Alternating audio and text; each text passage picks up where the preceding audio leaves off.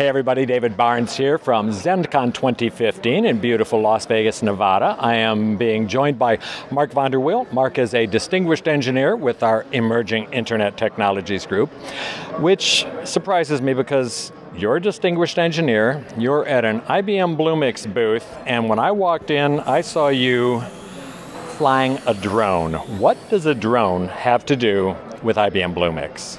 Well, Bluemix is a platform that lets you rapidly create applications built for the cloud. One of the many services it has is our Internet of Things service that lets you quickly connect devices and control them remotely.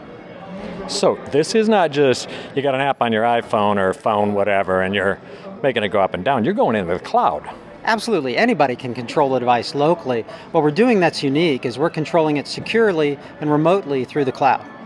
Okay, I like that. Anybody can do that, and no, we're not. We're up in the cloud. So you're using Bluemix, Internet of Things. What are you doing? How'd you make this happen? So we used the Internet of Things boilerplate from Bluemix, and we modified it quickly to send JSON commands to the drone. Okay, so you've got Internet of Things there, you've got JSON commands you're using voice reco and cameras and... Yeah, just to make it fun, we actually use voice to text or speech to text and text to speech so that we can drive the drone with a conversation. We can say things like, fly my drone, and it'll find my drone in the Internet of Things catalog and make that drone take off, fly it, even take pictures, and then we use the Alchemy APIs to tell us what's in the picture. You're having too much fun. Now, I look at this and I go, this is cool, but I've got a business and my business is not flying drones. What is this whole Internet of Things in the cloud and on Bluemix? What's that got to do with me and my business? So what we're actually showing is the ability to do things real-time, securely from anywhere in the world. This could be building automation, it could be logistics, it could be trains communicating to cars that they're crossing a railroad track. It could actually be cars in front of you notifying you that they're having trouble.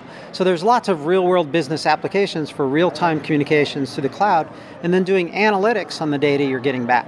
And I do know about the technology under it, and that you're using some transaction software. I mean, MQTT, you can handle hundreds of thousands of transactions a second, is that right? Yeah, per instance, 10 million transactions a second, and real-time, pub-sub protocol, wow. Lightweight, easy to use. Business, regardless of what your thing is in the Internet of Things. So my last question, can I drive it? Absolutely, with voice commands. And because, you know why? Because he told me, you can play with this one's not mine.